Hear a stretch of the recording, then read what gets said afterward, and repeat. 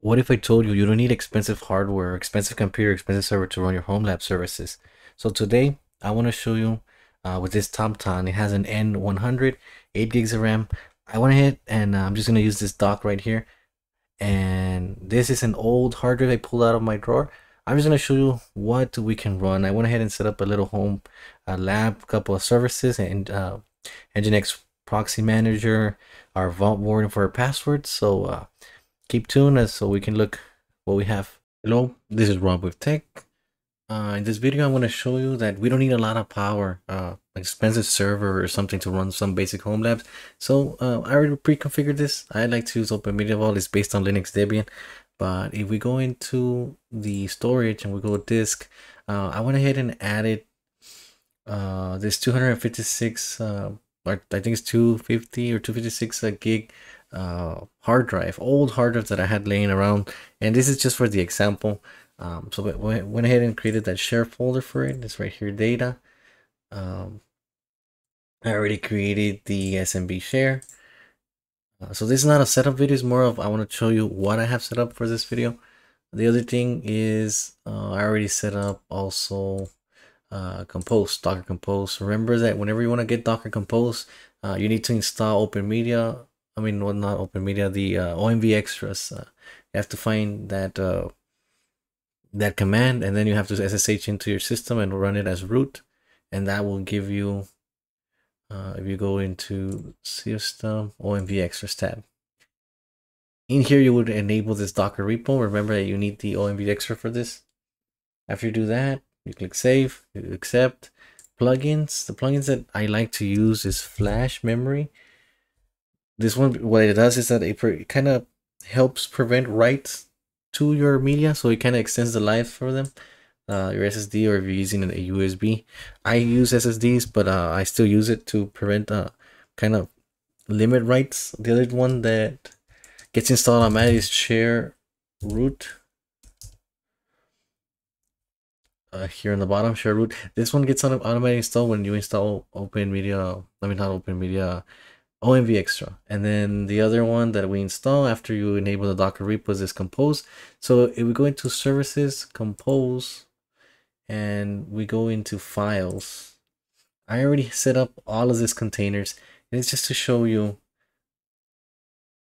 that you don't need a lot of RAM, or a lot of CPU power to run all of this. I mean, if you guys just start getting started, any old computer, any old laptop can do. In this case, this machine itself is running 8 gigs of RAM. So in this example, I installed the Hemendel. This is for a home page. I actually didn't, I installed it, but I didn't set it up. Jellyfin. I misspelled it. We're also going to show you how to do the encoding. Nextcloud. I install Nextcloud, the Nginx proxy manager, so we can have domain names to redirect. We also have Pi-hole installed on here, Portainer, Uptime Kuma, and Vault Warden.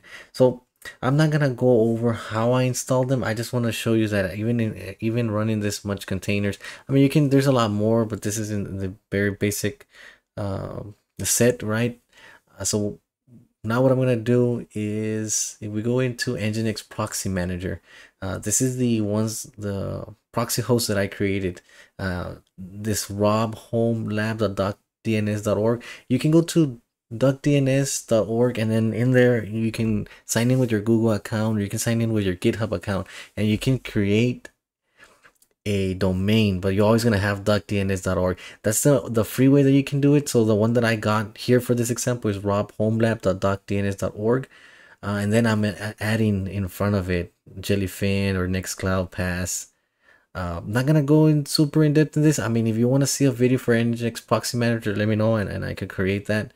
There's a lot that goes to it that I need to explain, but in a nutshell, it's like this one. If I click it, it goes to Jellyfin, or Nextcloud, or pass. This one is for the Vault Warden to go to where we have our password manager.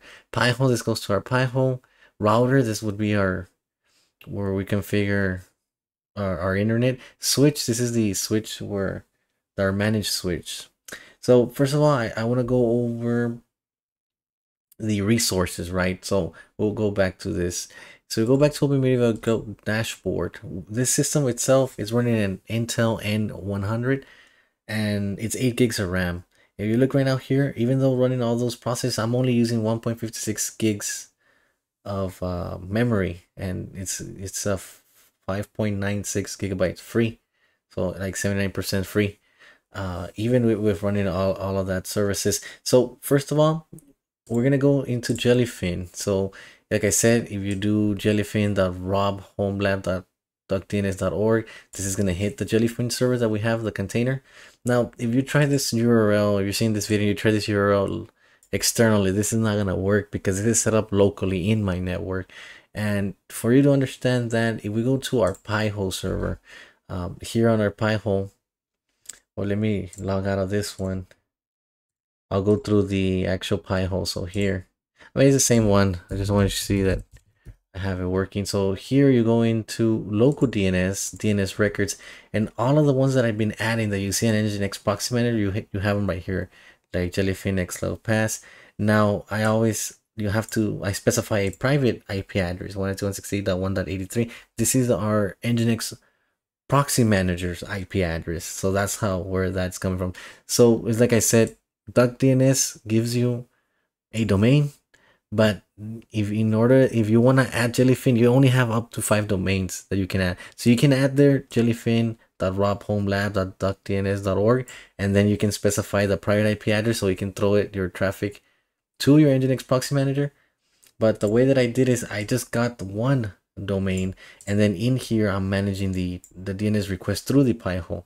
So that's what I do. It's like right now, if I put this, let's say I'm trying to connect to the Nextcloud, let's just say, and I put this domain, it's gonna resolve this name to this IP address. This IP address is gonna throw the traffic into Nginx proxy manager, and then Nginx proxy manager has the IP for this for our Nextcloud instance. So that's how that works in a nutshell. Okay, so we covered that. Here's our Pi-hole. It's already working. You can see some of the traffic on there. Now for the router, this is what I was saying, router.robhomelab. Here in the DNS on the WAN settings, this is where I put the Pi-hole server's DNS IP address. Before you do this, in case that you do have a Pi-hole, make sure it works, because if you were to change it and then for whatever reason it's not working, you're gonna kill your internet because you won't have any DNS resolutions. So going back, okay, I got a little lost the train of thought there. So going back to Jellyfin, okay, so let me log in with my user. Now for copyright reasons, of course, I'm gonna blur the content, but first of all, before we do this, what I'm gonna show you is we're gonna go back to, I mentioned, dashboard. I'm gonna go playback. I'm gonna go ahead and turn off hardware acceleration. Now this isn't I'm not no expert here. This video that we're using for testing is not a 4K file, so it's just a 1080p, but we're gonna transcode to 720p. So I'm just go ahead and turn off this just so I can show you the performance benefit that the N100 has if you use the Intel QSV. So going back to dashboard, we're gonna go ahead and play this movie right here. I'll mute this, and then we go into playback info. I'm gonna blur the movie, but what we're trying to see is right now it's direct playing. But I'm gonna go ahead and change the settings so we can go into transcoding.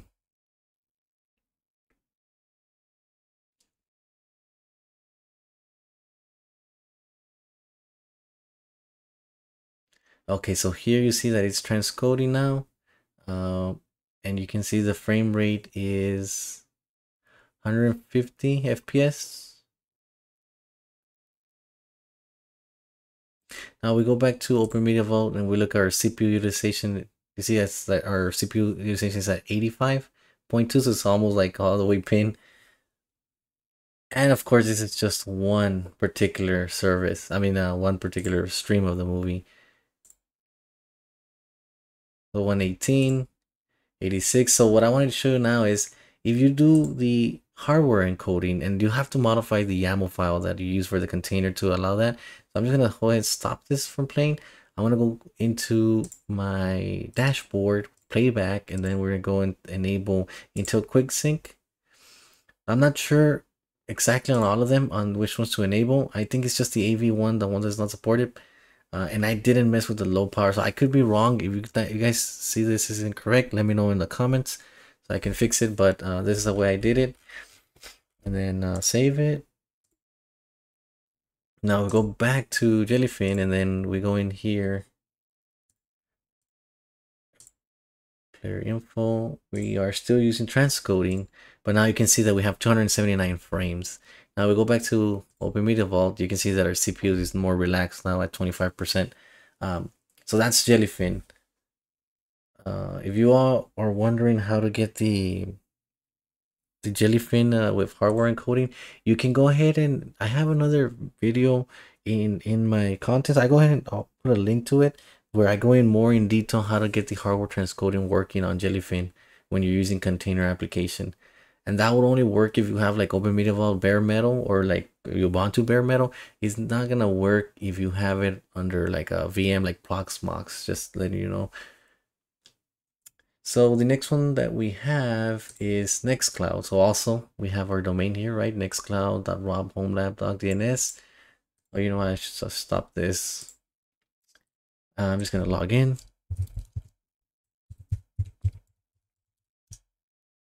And I didn't go crazy on the setup. I just installed the recommended apps, created a test node so we can try out this system.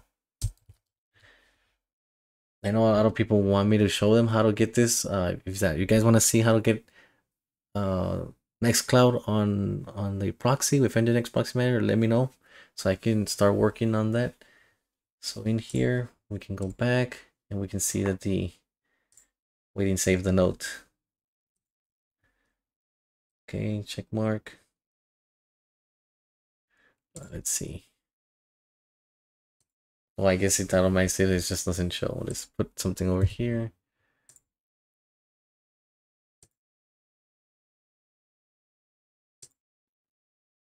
Oh yeah, because we're looking at the title. That's why it's not changing. But yeah, that's Nextcloud. Let's see what else we have. The router switch. This is the Yuanley switch that I reviewed.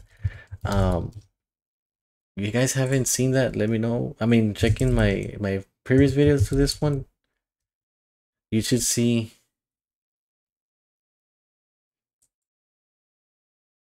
I think this one. Yeah, I guess something I didn't configure it properly on the Nginx proxy manager, but what I was going to show is actually 99.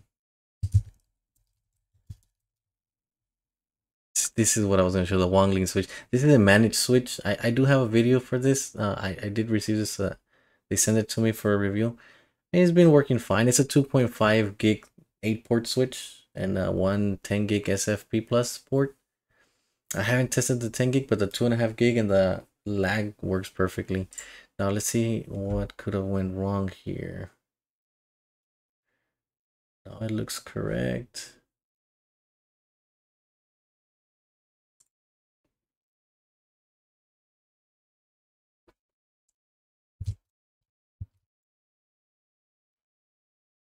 Yeah, I would have to check this one out. I'm not sure what's going on with this entry itself. I know I had more stuff like services. Oh, the password manager.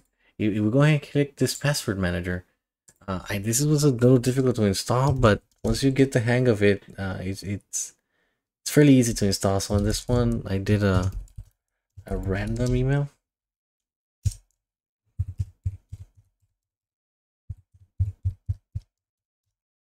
So I had created a demo user, and it's just basically the same, the default username and password for openmediavault.